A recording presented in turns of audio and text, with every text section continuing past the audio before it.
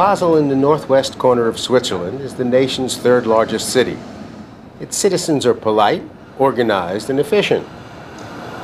They speak German, have a deep respect for their history, and tend to lead lives that are financially conservative. But that's only half the story. On the Monday morning after Ash Wednesday, tens of thousands of people gather in the streets. At exactly 4 a.m., the lights of the city go out, and huge lanterns go on. Basel's annual Fastnacht festival has begun. Each lantern belongs to a group who built it in order to express their thoughts on a specific subject. Both positive and negative feelings are presented.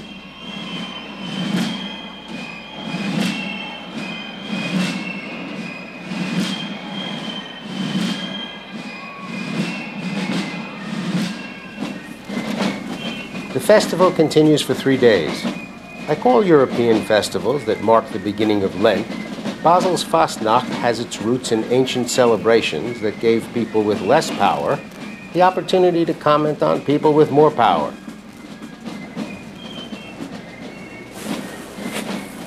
Fastnacht is actually a perfect symbol for Basel because, along with its somewhat conservative Swiss-German structure, it also has a long history of being liberal, intellectual, and creative. About 8 miles north of Basel are the ruins of an ancient Roman city of Augusta Raurica. In 44 BC, Julius Caesar asked an old friend to move into the neighborhood and set up a town. One of the reasons he picked this area is that it was midway on the trade route between Rome and London, and at the time, London was part of an important Roman colony. In the 1800s, serious excavation began at the site, and today about 20% of the ancient city has been uncovered. There's a museum with 700,000 artifacts from the area, including a silver table service, a gilded candelabra, and hundreds of silver coins that were buried in the middle of the 4th century to hide them from invading German tribes. At the time, a spoon had a bowl at one end and a pick at the other, but it was hundreds of years before the introduction of the fork. So if you wanted to pick up a small piece of food, you picked at it with the pick end, which may be where the phrase picky eater came from. The museum also has a reconstructed private home from the period. This is what a kitchen looked like 2,000 years ago. Pots and pans are almost the same. The dish for cooking snails looks very similar to the ones we use today. The grill is exactly the same, and that bowl would have been perfect for Caesar salad. The ancient Roman system for heating a house was very cool. The servants working outside the house made a fire, boiled water, and sent the steam under the floor. The walls were filled with a series of pipes that let the steam escape as it heated the floors and the walls. They've also uncovered an ancient Roman mosaic depicting gladiators in battle, all dressed just like Russell Crowe. One of the most interesting finds took place in 1998 when the staff discovered a well with 5 bodies inside that dated back to these ancient Romans. Scars on the bones and skulls indicate that they had been killed, and the bodies hidden under a huge stone. But why? Under the stone and under the bodies, the archaeologist found 6,000 molds for making counterfeit money. They were criminals who were secretly executed by the government and buried with their counterfeiting tools. Basel has a long history of appreciating creativity and craftwork, but at some point you just got to draw the line. And one of the lines drawn in Basel is between Big Basel and Little Basel. Actually, it's not a line, it's the Rhine River. Basel's got the ancient history, but both have attitude. This is the head of the Tongue King statue, whose image is often reproduced around town. For many years, the Tongue King sat on the Big Basel side of the bridge, expressing his opinion of Little Basel. But each year, Little Basel has its own festival, during which the participants express their opinion of Big Basel. And they do that by directing their backsides to the city. Now, I didn't think you really had to see that, but take my word for it, it happens. Directly across the river from the Tongue King is a statue that depicts Helvetia, who represents the spirit of Switzerland. You can see her in her official stance on the 2-franc coin. As a statue, she is presented as having left home with her suitcase, and she's sitting by the river contemplating her future, which of course is the future of the nation. During the early 70s, Dr. Hans Jacob Niediger, as part of his medical research, was studying the properties of yeast. And the more he studied them, the more he thought about beer. Because without yeast, you can't make beer. Eventually, his thirst for knowledge just turned into thirst, and he opened the Fischerstube brewery. They brew 4 different types of beer and offer them in a tasting. There's a light, a special, which is their standard, one made from wheat, and one flavored with ginger. A tree of salted pretzels sits in the middle of the table just in case your thirst begins to falter. When you know which beer you like, you can get a glass or a stein full. And if you are a regular, you can have your own stein with your name on the top. It gives you a sense of community, and for some people, it helps them remember their name. If you're a serious beer lover, but you do most of your drinking at home, you can get the Fischerstube official take-home jug, which contains 2 liters.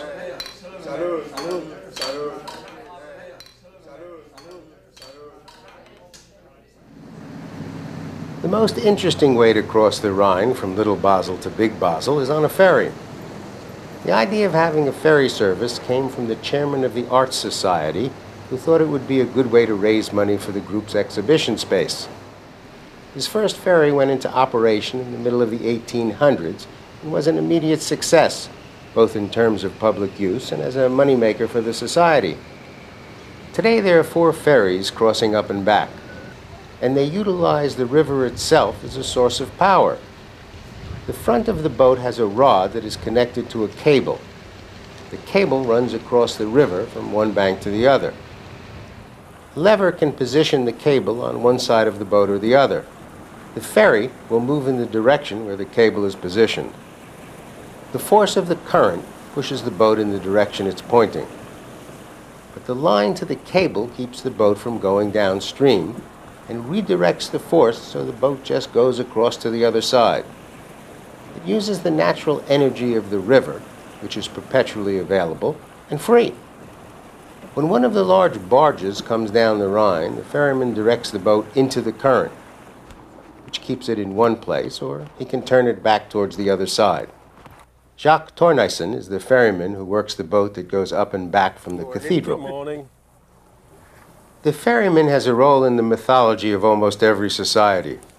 He takes you from where you are to where you must go, both physically and mentally. The most interesting part of my job is that the whole world is passing by here.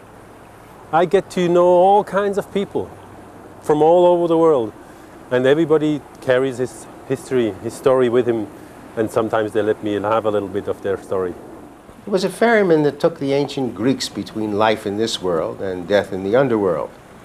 It was a ferryman that took Buddha to a place of greater understanding. Ferrymen often give travelers important advice.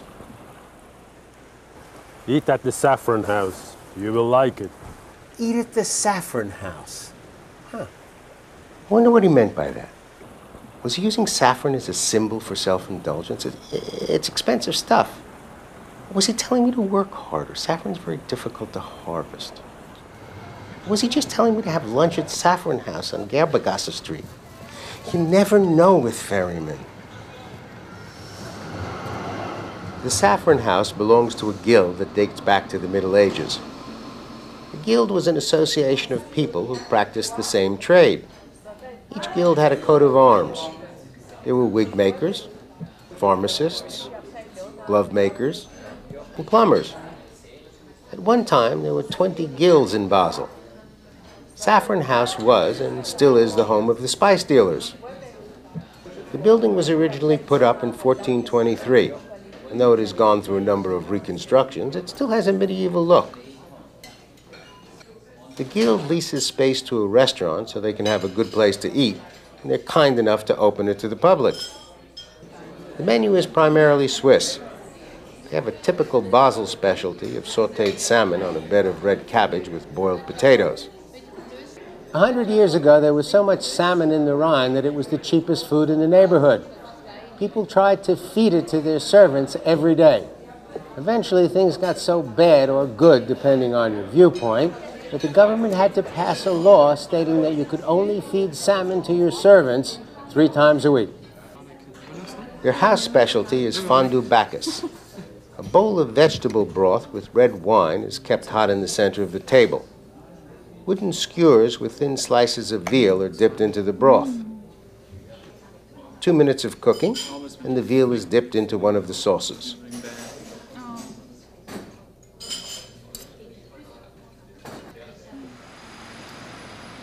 Saffron House is right across the street from Basel's marketplace, which is open every morning of the week except Sunday. Farmers and craftsmen come in from the surrounding Swiss countryside, but so do farmers and craftsmen from nearby villages in France and Germany. The market takes place right in front of the town hall, which was built in the early 1500s in a style that is known as late Burgundian Gothic. You can tell it's Gothic because the arches are pointed at the top rather than round. You can tell it's Burgundian because it's like the buildings in the Burgundy region of France that are brightly colored and covered with painted decoration. It's late because the guys who built it didn't get here until the Burgundian period was almost over. Inside there is a courtyard with a statue of Manutius Plancus, a Roman general who got here early. He arrived in 44 BC and is given credit for founding the city. Next to Plancus is a fresco that shows Basel's acceptance into the Swiss Confederation. The stained glass windows in the council chamber represent the states that were part of Switzerland in 1501, which was the year that Basel joined the Confederation. Basel's window shows King Henry II, who is always presented with the cathedral in his left hand because he put up the money for it. During the 1500s, this was the door to Basel's divorce court. If you had a problem with your spouse, you came here and registered your accusation with the authorities. What's your problem? My wife and I have irreconcilable differences. Oh. Not valid for another 500 years. The carvings on the walls were put there to remind everyone that people are not perfect, as if anyone needed reminding. Oh. Just up the hill is Basel's cathedral. The oldest part of the building dates to the 900s, but most of it was put up during the middle of the 14th century. It's made of red sandstone and has 2 Gothic towers. Near the entrance, there are 2 statues designed to send a warning. One is the worldly prince, charming up front, but look behind and you will see that he is covered with evil serpents and symbols of corruption. Standing beside the worldly prince is the foolish virgin, unable to see the danger or resist the seducer. As valid a message today as it was 500 years ago. Basel took part in the Protestant Reformation, but with a moderate approach, which helped the city develop its reputation for being tolerant. When the Protestants of France were forced out by Louis XIV, thousands of them came to Basel. It was a safe city for them, and many of them were master weavers and dyers. Their knowledge of the chemistry of weaving and dyeing formed the basis of the huge chemical companies which are stationed here today. The cathedral was built on a site that was once a Roman fort. Today it's an elegant 18th century square known as Münsterplatz. Basel has the only international tram line in Switzerland. It goes all the way to the Alsace region of France, but I'm only taking it for one stop. Because a favorite stop for me on any tour of Basel is Lacherle House. Lacherle is a cookie made with honey, nuts, citrus zest, spices, especially ginger, and a Swiss cherry-based liqueur called Kirsch. It's sweet and chewy, and the official cookie of Basel. People have been making Lacherle since the Middle Ages, and it was brought to Basel by German bakers in the early 1400s. You can buy Lacherle in a paper cone or in a simple box, but Lacherle House is famous for its packaging, especially their tins. During the middle of the 1800s, the middle class fell in love with shopping, and packaging became an important way of attracting new customers. For Cookie manufacturers, the tins became an essential marketing tool. Many of the images were drawn from upper-class life. If you couldn't afford the actual object, well, at least you could afford a sense of control.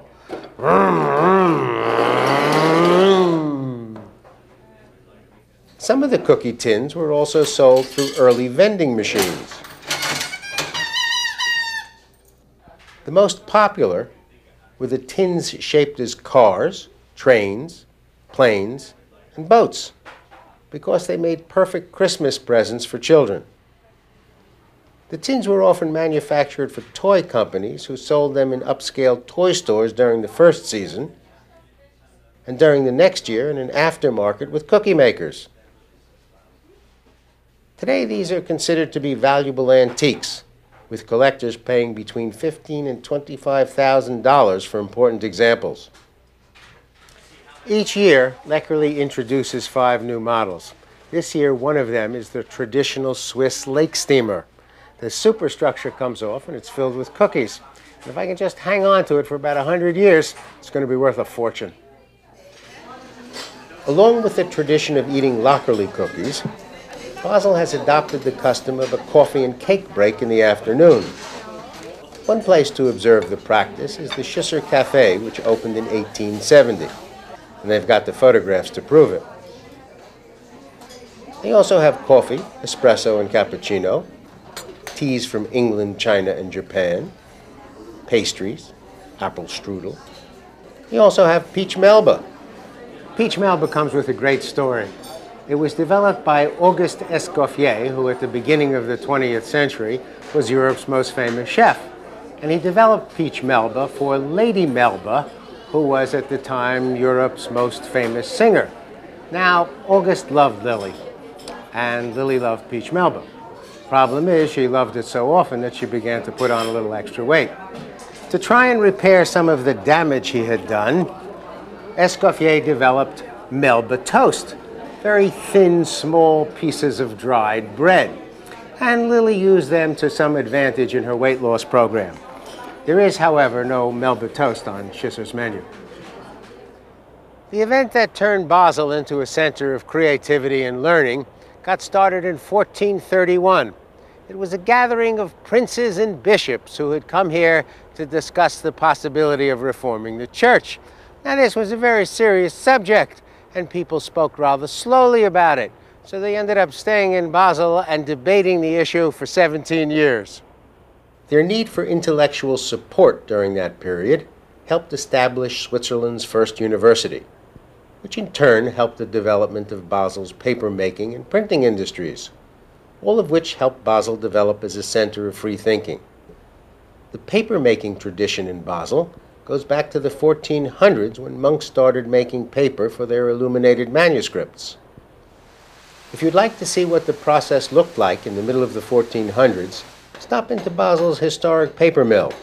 Craftsmen have been making paper here for over 500 years. Everything is run off a water-powered mill. Small pieces of rag are mixed with water and pounded into a pulp. A form is dipped into a tub filled with the pulp and the water and shaken to produce a thin sheet of pulp. The sheet is removed and placed onto a pile of previously made sheets. The pile of sheets is placed into a press. 25 tons of pressure press out the water.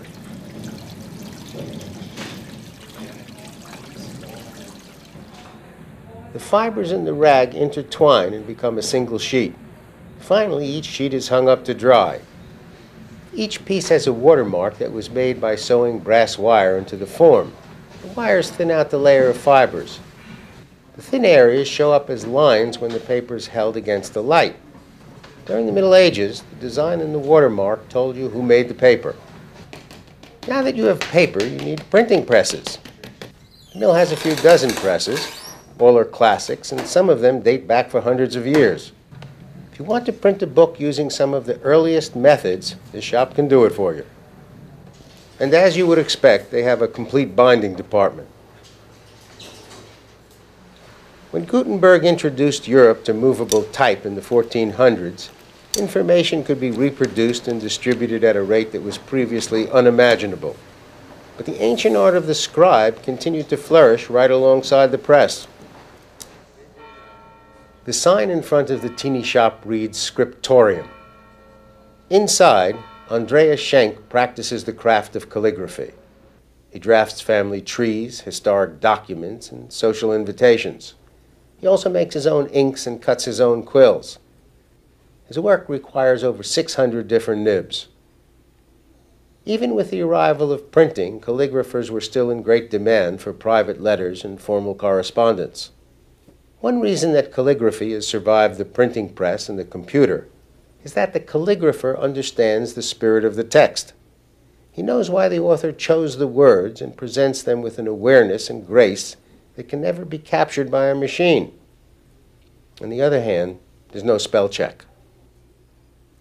In terms of awareness and grace, however, the machines of Jean Tinguely are an exception. Tinguely was born in Switzerland and lived from 1925 to 1991. He became a leading member of a group of artists who created sculptures that moved. Tinguely's works were designed to counter the traditional concept of art that just stood still, and he poked fun at modern society by using unconventional materials. One of the best examples of his inventive spirit is the fountain in front of the Municipal Theater of Basel. 9 metallic sculptures in perpetual motion. In 1996, a museum completely devoted to his work was designed by the Swiss architect Mario Botta and built alongside the Rhine River. He also believed that the onlooker should take part in the art.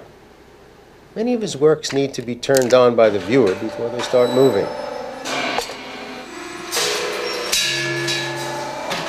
And once he got his sculptures to move, he decided that they should also make sounds. The exhibition rooms are laid out according to the stages of the artist's life. On the ground floor in a huge room is the Gross Meta Maxi Maxi Utopia, a larger-than-life sculpture that represents a walk-in dream world. Tinguely wanted to create a sculpture that people could travel through, where there were things to play with. He wanted them to forget that they were in a sculpture and just move about in a happy space. And that's just the feeling you get from being inside it.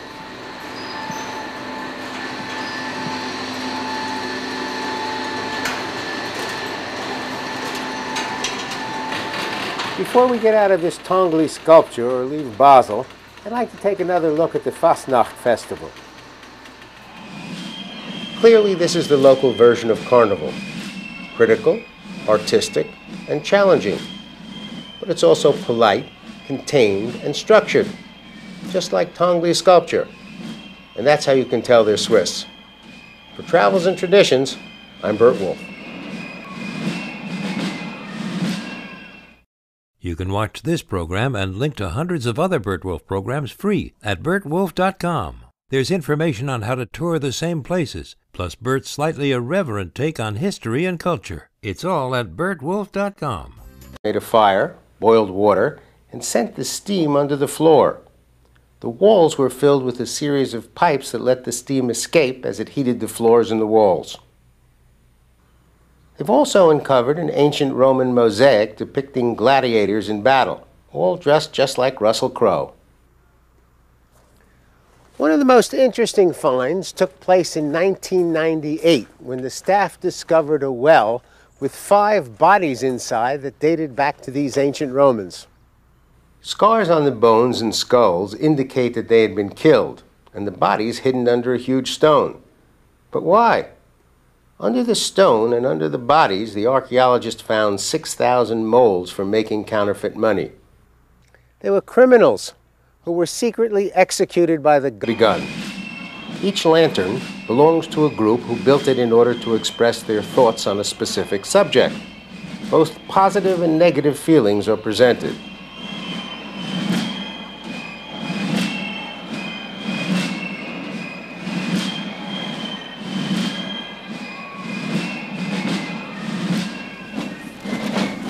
The festival continues for 3 days.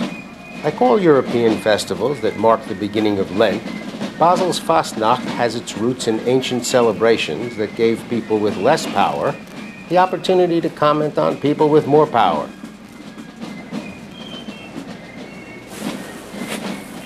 Fastnacht is actually a perfect symbol for Basel because along with its somewhat conservative Swiss-German structure, it also coins that were buried in the middle of the 4th century to hide them from invading German tribes.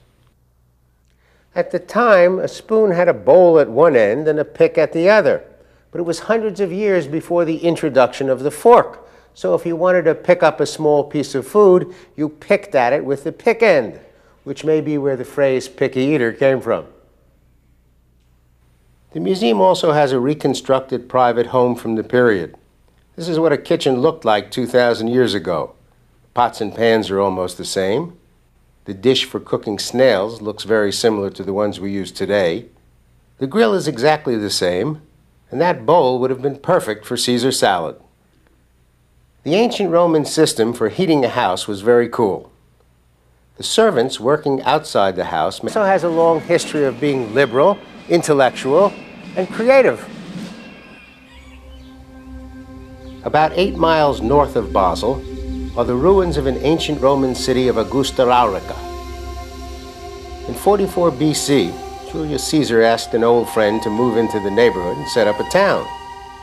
One of the reasons he picked this area is that it was midway on the trade route between Rome and London, and at the time, London was part of an important Roman colony. In the 1800s, serious excavation began at the site, and today about 20% of the ancient city has been uncovered. There's a museum with 700,000 artifacts from the area, including a silver table service, a gilded candelabra, and hundreds of silver coins.